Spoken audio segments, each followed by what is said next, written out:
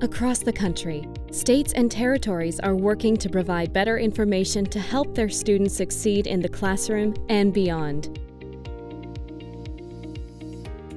Statewide Longitudinal Data Systems, or SLDSs, combine data from across the state to help answer critical questions about student learning and outcomes, social programs and policies, workforce preparation, and economic development. The data included in SLDSs vary from state to state. An SLDS can cover a specific part of the education to career pathway or several parts. Many SLDSs include data from early childhood education and early care programs, K-12 schools, community colleges and four-year colleges and universities, and workforce programs and services. Some also incorporate data from health, social services, and public safety agencies. Data from these sources are shared and linked securely to create longitudinal records that can be used without identifying individuals. The agencies that contribute data govern how those data are managed, protected, and used. Statewide longitudinal data systems offer a number of benefits. They include data from an entire state, not just a single school district or program. Users can examine information for different geographic areas and for the state as a whole. SLDSs connect data from multiple education and employment programs to show the relationships among the programs and the stakeholders whom they serve. They also link data over time to allow users to measure progress and examine the relationships between earlier experiences and long-term outcomes.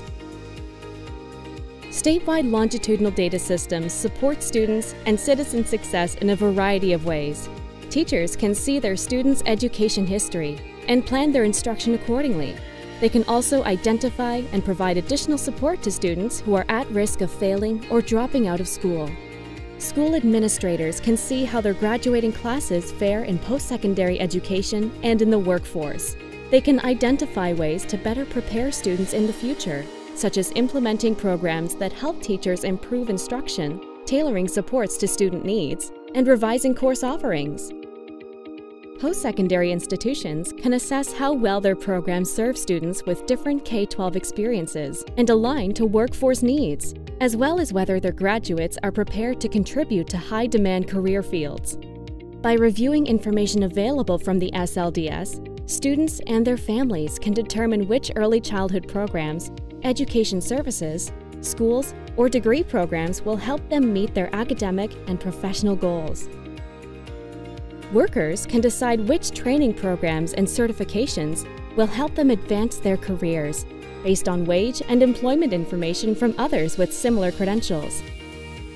With SLDS data, researchers can help educators, policymakers, and the public understand more about the relationships among education and social programs and later outcomes. These analyses can help inform policies and programs on topics like educator preparation or college and career readiness.